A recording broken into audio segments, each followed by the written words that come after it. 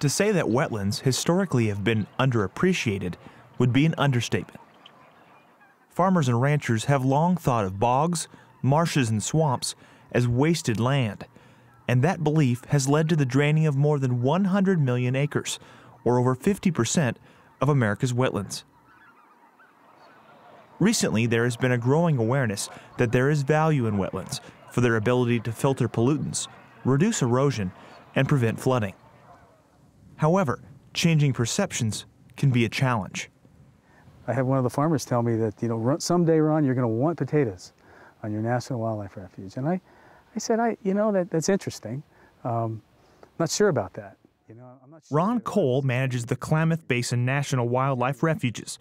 He also serves as the project leader for Walking Wetlands, a unique crop rotation program that marries agricultural land with wetlands.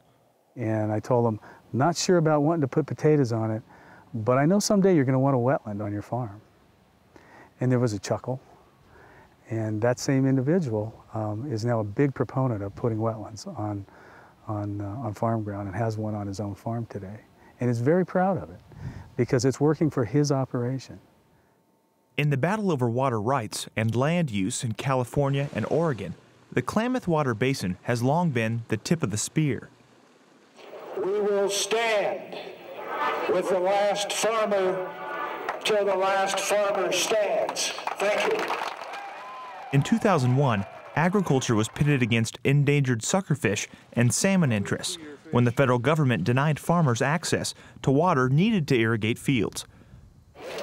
20,000 people gathered in Klamath Falls to protest the decision. The demonstrators formed a bucket brigade, took water from Klamath Lake, and dumped it into an irrigation canal.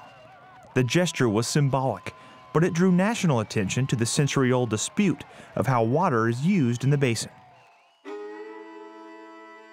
Prior to the 1900s, the Klamath Basin was made up of more than 180,000 acres of shallow lakes and wetlands, making it one of the largest and most important feeding and breeding grounds for waterfowl that migrate along the Pacific Flyway. Despite the ecosystem's intrinsic value, the federal government in 1905 initiated the Klamath Reclamation Project.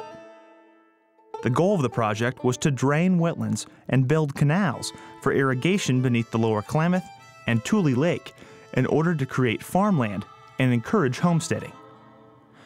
3 years later, President Theodore Roosevelt recognized the importance of the wetlands and created the nation's first waterfowl refuge on the lower Klamath. Since then, the basin has become a patchwork of reclamation and preservation projects, which have resulted in numerous court battles between agriculturalists and preservationists. We were busy fighting each other about water, about pesticides, about a host of issues. And while you're in those battles and your lawyers are talking to their lawyers, you're not negotiating, you're not talking about things that you mutually agree upon. You're completely focused on where you disagree. Dave Mauser is a wildlife biologist at the Klamath Basin Wildlife Refuges. Since the refuges contain land leased for farming, Mauser, along with refuges manager Ron Cole, developed the idea of draining wetlands to create farmland and flooding farmland to create wetlands. They felt Walking Wetlands could benefit both farming and wildlife and be the common ground on which both preservationist and agriculturalist could stand.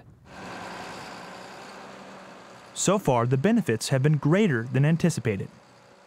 And we had the university come out and do a replicated yield trial in 3 different spots, and we hit these incredible 35-ton yield in one spot, 30-ton yield in another.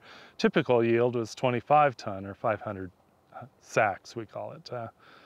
And so potatoes. And so here we have this great big potato crop and a great big grain crop in the 2 years after wetland. And that kind of Marshall Staunton's family was the first in the basin to take part in the Walking Wetlands program. What they found was not only a 25% increase in yields, but also a decrease in their use of fertilizer and pesticides. Prior to the Walking Wetlands program, growing potatoes in the basin without fumigating for nematodes was impossible. But Staunton found that a former wetland can be farmed without inputs for a few years, and that has allowed him to produce a portion of his crops organically. But if you aren't into organic and you want to go conventional, you've got those cost savings and yield increases. With yields up as much as 25%, a reduction in input costs, and the ability to command a higher price by marketing organic produce, the cost of leasing land coming out of a wetland rotation is 75 to 100% higher than other land in the refuge. The benefits realized in the Walking Wetlands program have farmers like Rob Crawford preparing their private lands for wetland rotations. A year ago, this is where Crawford planted his crops. Today, the same land is underwater.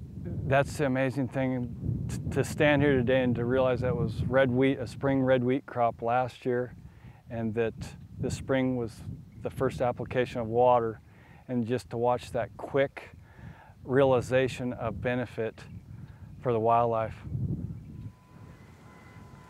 Crawford worked with the U.S. Fish and Wildlife Service to build the levees that surround his field. In return for taking his own land out of production, the government allows him to farm within the refuge. And for Crawford, that's a win-win situation. People need to get back to understand the value of fertile lands. And at the same time, if you can do something that is beneficial for wildlife and still make your lands more fertile and economically justify what you're doing, that's a good strategy. In addition to its agricultural benefits, the Walking Wetland program has had a huge impact on refuges within the basin. While less than 25% of the Klamath's historic wetlands exist today, the Walking Wetlands program has added nearly 4,000 acres of additional wetlands. That in turn has prompted a 50 to 75% increase in waterfowl.